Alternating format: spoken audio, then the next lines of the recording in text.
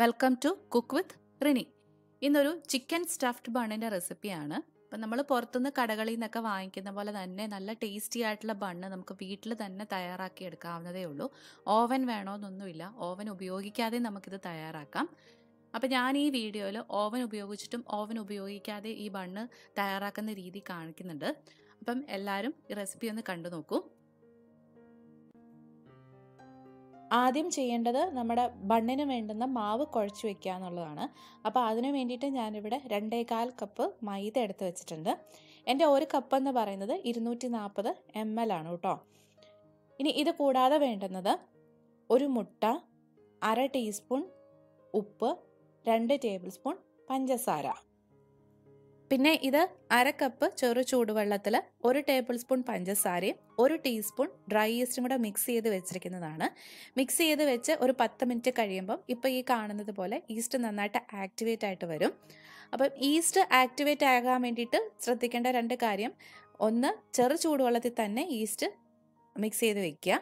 ചൂട് കൂടിപ്പോയാലും കുറഞ്ഞു പോയാലും നമ്മുടെ ഈസ്റ്റ് നന്നായിട്ട് പൊങ്ങി വരില്ല. പിന്നെ വേണ്ടുന്നത് നല്ല ക്വാളിറ്റി ഈസ്റ്റ് എടുക്കാൻ വേണ്ടിയിട്ട് ശ്രദ്ധിക്കുക. ഇനി നമുക്ക് ഈ പറഞ്ഞ ഇൻഗ്രീഡിയൻസ് എല്ലാം കൂടെ ഒന്ന് മിക്സ് ചെയ്തിട്ട് നന്നായിട്ട് കുഴച്ചെടുക്കണം.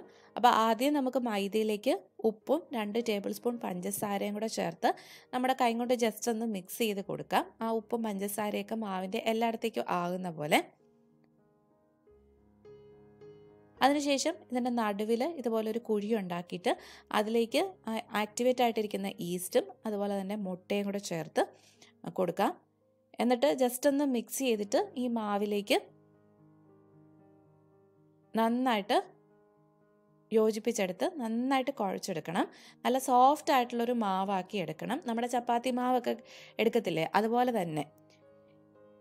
ഒരുപാട് ഒട്ടല തോന്നുവാണെന്നുണ്ടെങ്കിൽ കുറച്ച് മൈദയും കൂടെ ഇതിനകത്തേക്ക് ചേർത്ത് കൊടുക്കുന്നതിന് കുഴപ്പമൊന്നുമില്ല കേട്ടോ. അതുപോലെ തന്നെ ഒത്തിരി ഡ്രൈ ആണെന്ന് തോന്നുവാണെന്നുണ്ടെങ്കിൽ ഒരല്പം വെള്ളം, ഒരുപാട് വെള്ളം ഒഴിക്കരുത്, 1 ടീസ്പൂണോ 1 ടേബിൾ സ്പൂണോ വെള്ളമൊക്കെ മാത്രം മതിയാവും. അത്രയൊക്കെ ചേർത്ത് കൊടുക്കാവുള്ളൂ. നല്ല സോഫ്റ്റ് ആയിട്ടുള്ളൊരു മാവായിട്ട് കുഴച്ചെടുത്ത് വെച്ചിട്ടുണ്ട്. ഇനി നമുക്കിത് വീണ്ടും കുറച്ച് നേരം കൂടെ ഒന്ന് കുഴച്ചെടുക്കണം. അപ്പോൾ ഒരു കൗണ്ടർ ടോപ്പിലേക്കോ അല്ലെന്നുണ്ടെങ്കിൽ ഇതുപോലെ ഒരു ബേക്കിംഗ് മാറ്റിലേക്കോ കുറച്ച് പൊടി വിതറിയിട്ട് അതിലേക്ക് നമുക്ക് ഈ കുഴച്ചെടുത്ത് വെച്ചിരിക്കുന്ന മാവ് വെച്ച് കൊടുക്കാം. എന്നിട്ട് ഒരു 8 മുതൽ 10 മിനിറ്റ് വരെ നന്നായിട്ടിത് സ്ട്രെച്ച് ചെയ്തും ഫോൾഡ് ചെയ്തും കുഴച്ചെടുക്കണം. നമ്മളിത് എത്ര കുഴച്ചെടുക്കുന്നോ അത്രയും നല്ലത്, അത്രയും സോഫ്റ്റ് ആയിരിക്കും നമ്മുടെ ബണ്ണ്.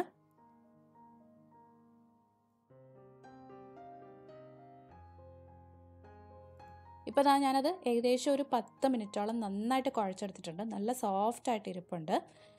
നമ്മുടെ മാവ് ഒരു വലിക്കുമ്പോൾ നല്ലൊരു എലാസ്റ്റിക് പരുവത്തിലായിരിക്കണം ഇരിക്കേണ്ടത്. ഇനി നമ്മൾ കുഴച്ച പാത്രത്തിലേക്ക് ഒരല്പം എണ്ണ തടവിയിട്ട് അതിലേക്ക് ഈ മാവ് വെച്ച് കൊടുക്കാൻ പോവാണ്.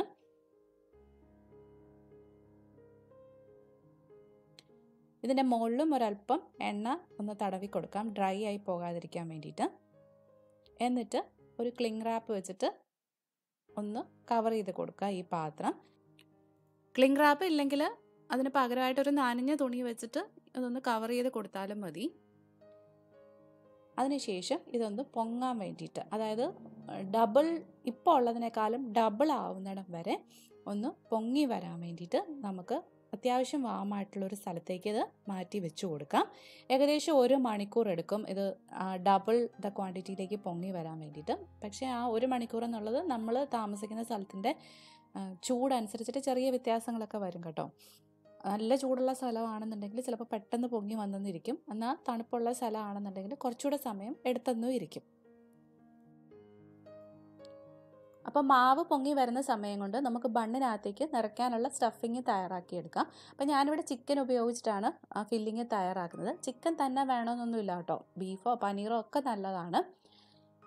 ഞാൻ ഈ എടുത്തിരിക്കുന്നത് 250 ഗ്രാം ബോൺലെസ് ചിക്കനാണ്. അത് ഒരു 1/4 ടീസ്പൂൺ മഞ്ഞൾപ്പൊടി, 1/2 ടീസ്പൂൺ കുരുമുളക് പൊടി, ആവശ്യത്തിനുള്ള ഉപ്പ്, ഇത്രയും കൂടെ ചേർത്ത് വേവിച്ചതിന് ശേഷം ഷ്രെഡ് ചെയ്തെടുത്ത് വെച്ചിരിക്കുന്നതാണ്.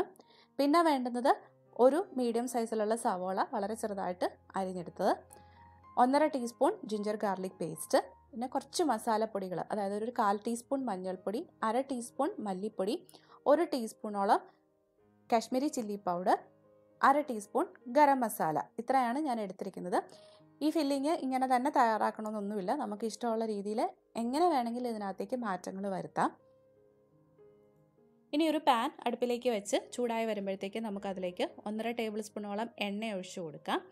എണ്ണ ചൂടാവുമ്പോഴത്തേക്കും നമ്മൾ ചെറുതായിട്ട് അരിഞ്ഞെടുത്ത് വെച്ചിരിക്കുന്ന സവോള ചേർത്ത് ചെറുതായിട്ടൊന്ന് വഴറ്റിയെടുക്കണം. അപ്പോൾ വേഗം ഒന്ന് വഴന്ന് കിട്ടാൻ വേണ്ടിയിട്ട് ഒരല്പം ഉപ്പും കൂടെ നമുക്ക് ഇതിനകത്തേക്ക് ചേർത്ത് കൊടുക്കാം.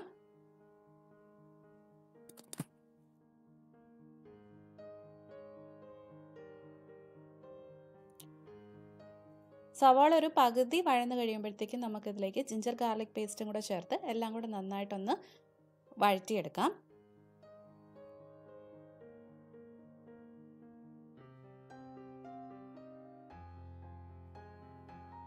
ഇപ്പോൾ ആ സവോളയും ഇഞ്ചിയും വെളുത്തുള്ളിയൊക്കെ നന്നായിട്ട് വഴന്ന് കിട്ടിയിട്ടുണ്ട്. ഇനി ഇതിലേക്ക് നമ്മൾ എടുത്തു വെച്ചിരിക്കുന്ന പൊടികൾ ചേർത്ത് ഒന്ന് മൂപ്പിച്ചെടുക്കണം. അതായത് മഞ്ഞൾപ്പൊടി, മുളക് പൊടി, മല്ലിപ്പൊടി ഇത്രയും കൂടെ ചേർത്ത് ചെറുതീയിലിട്ട് ഒന്ന് ഇളക്കി കൊടുത്തുകൊണ്ട് 1 മിനിറ്റോളം ഒന്ന് മൂപ്പിച്ചെടുക്കുക. ഇനി ഇതിലേക്ക് നമ്മൾ വേവിച്ചിട്ട് ചെറുതായിട്ട് മുറിച്ച് വെച്ചിരിക്കുന്ന ചിക്കനും കൂടെ ചേർത്ത് കൊടുത്ത് എല്ലാം കൂടെ ഒന്ന് മിക്സ് ചെയ്തെടുക്കണം.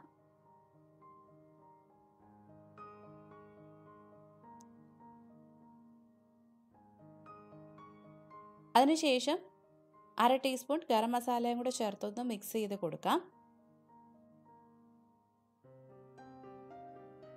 ഇനി ഇതിനകത്തേക്ക് ചേർത്ത് കൊടുക്കേണ്ടത് കുറച്ച് വെള്ളം, അല്ലെന്നുണ്ടെങ്കിൽ ചിക്കൻ സ്റ്റോക്കാണ്. ഞാനിപ്പോൾ ഇവിടെ ചിക്കൻ വേവിച്ച വെള്ളം കുറച്ച് ബാക്കിയുണ്ടായിരുന്നു, ഒരു 1/4 കപ്പോളം.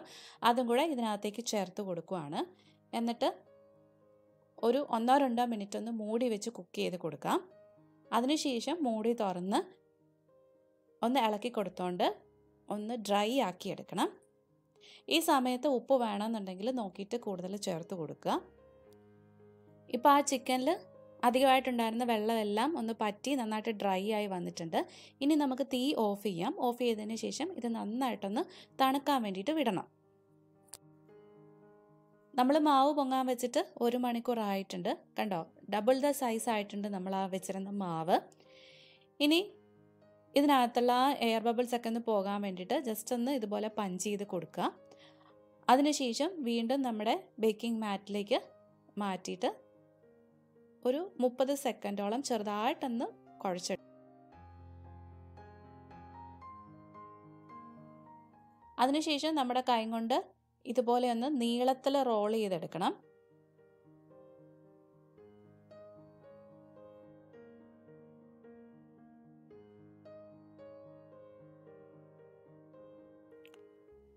അതിനുശേഷം ഇതുപോലെ ചെറിയതായിട്ടൊന്ന് കട്ട് ചെയ്ത് കൊടുക്കാം. ഒരു 12 ബണ്ണിനുള്ളത് ഇങ്ങനെ കട്ട് ചെയ്ത് മാറ്റാം. ഇനി ഇതിൽ നിന്ന് ഒരെണ്ണം എടുത്തിട്ട് ഒരു ചെറിയ ബോൾ പോലെ ഒന്ന് ഉരുട്ടിയെടുക്കാം. എന്നിട്ട് നമ്മുടെ റോളിംഗ് പിൻ ഉപയോഗിച്ച് ചെറിയ വട്ടത്തിൽ ഇതൊന്ന് പരത്തിയെടുക്കണം.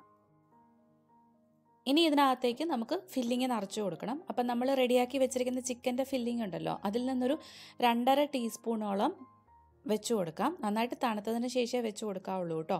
എന്നിട്ട് ഇതുപോലെ എല്ലാ സൈഡിൽ നിന്നും എടുത്തിട്ട് മോൾ വശം ഒന്ന് സീൽ ചെയ്ത് കൊടുക്കണം. അപ്പോൾ നന്നായിട്ട് തന്നെ സീൽ ചെയ്യാൻ വേണ്ടിയിട്ട് ശ്രദ്ധിക്കുക. കാരണം ഇതിനി പൊങ്ങി വരുമ്പോഴത്തേക്കും നമ്മുടെ ഫില്ലിങ് പൊട്ടി പുറത്തേക്ക് പോകരുത്.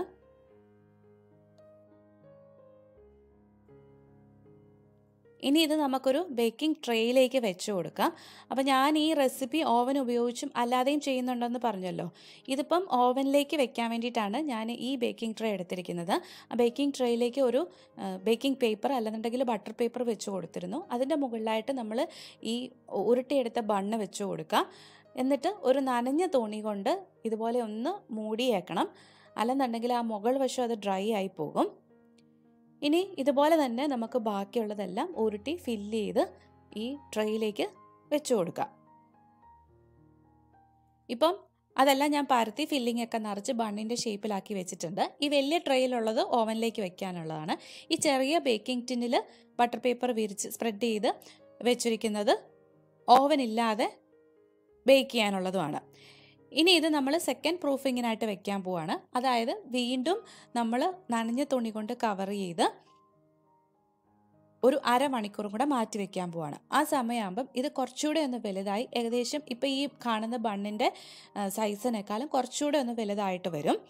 അതുവരെ നമുക്ക് ഒന്നുകൂടെ ഒന്ന് മാറ്റി വെക്കാം.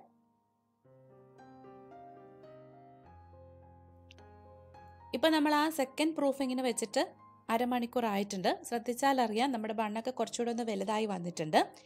ഇനി ഈ ബണ്ണിൻ്റെ മുകളിലേക്ക് ഒന്ന് ബ്രഷ് ചെയ്ത് കൊടുക്കാൻ വേണ്ടിയിട്ട് ഒരു മുട്ട പതപ്പിച്ച് എടുത്തിട്ടുണ്ട്. അതുപോലെ കുറച്ച് വൈറ്റ് സെസമി സീഡ്സ്, അതായത് വെളുത്ത എള്ളും കൂടെ എടുത്ത് വെച്ചിട്ടുണ്ട്. ഇനി ഒരു ബ്രഷ് ഉപയോഗിച്ച് ഈ മുട്ട അടിച്ചത് ഇതിൻ്റെ മേലെ ഒന്ന് തൂത്ത് കൊടുക്കാം.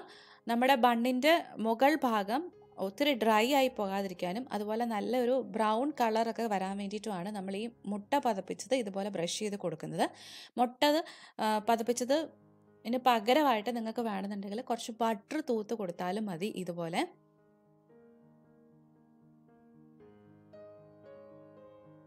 ഇനി ഇതിൻ്റെ മുകളിലേക്ക് നമുക്ക് ഈ എള്ള് ഇതുപോലെ ഒന്ന് വിതറിയിട്ട് കൊടുക്കാം.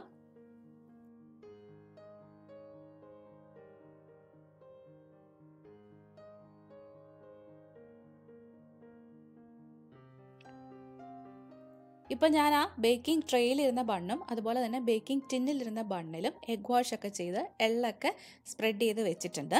ഇനി ഇത് നമ്മൾ ബേക്ക് ചെയ്യാൻ വേണ്ടിയിട്ട് പോവാണ്. അപ്പോൾ ഓവനിൽ ബേക്ക് ചെയ്യുന്ന രീതി ആദ്യം പറയാം. 180 ഡിഗ്രിയിൽ 10 മിനിറ്റ് കൺവെക്ഷൻ ഓവൻ പ്രീഹീറ്റ് ചെയ്യുക.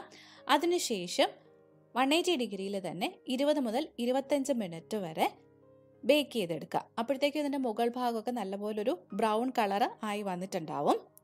ഇനി ഓവൻ ഇല്ലാതെ ബേക്ക് ചെയ്യുന്ന രീതി. ഇതുപോലെ അത്യാവശ്യം വലിയൊരു പാത്രം എടുക്കുക. നോൺ സ്റ്റിക്കോ അലുമിനിയോ ഏതാണെങ്കിലും കുഴപ്പമില്ല, പഴയ ഏതെങ്കിലും പാത്രം എടുത്താലും മതി. ഇതിലേക്ക് നമ്മൾ ഓവനിലൊക്കെ ബേക്ക് ചെയ്യാൻ വെക്കുന്ന ഇതുപോലത്തെ ഒരു സ്റ്റാൻഡോ അല്ലെന്നുണ്ടെങ്കിൽ നമ്മുടെ തിരികെ ഉണ്ടല്ലോ, ആ തിരികെയോ ഇതിലേതെങ്കിലും ഇതുപോലെ ഒന്ന് വെച്ച് കൊടുക്കുക. ഇപ്പം എൻ്റെ കയ്യിൽ ഓവനിൽ ഉള്ള സ്റ്റാൻഡ് ഉള്ളത് കൊണ്ട് ഞാൻ അതാണ് വെച്ച് കൊടുക്കുന്നത്. നിങ്ങളുടെ കയ്യിൽ തിരികെയാണെങ്കിൽ അത് വെച്ച് കൊടുക്കുക. ഇനി ഈ പാത്രത്തിൻ്റെ അടപ്പ് വെച്ചിട്ട് മൂടി തീ ഓണാക്കി മീഡിയം ഫ്ലെയിമിൽ ഒരു 10 മിനിറ്റ് ഇതൊന്ന് ചൂടാക്കി എടുക്കണം. നമ്മൾ ഓവൻ പ്രീഹീറ്റ് ചെയ്തെടുക്കുന്ന പോലെ തന്നെ ഇതും ഒരു 10 മിനിറ്റ് ഒന്ന് പ്രീഹീറ്റ് ചെയ്യാം.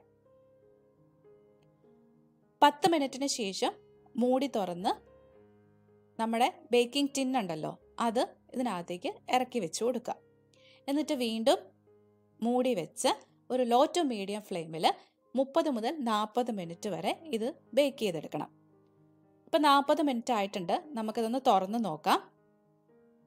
കണ്ടോ, നമ്മുടെ ബണ്ണൊക്കെ ഏകദേശം ഒരു ബ്രൗൺ കളറൊക്കെ ആയി വന്നിട്ടുണ്ട്.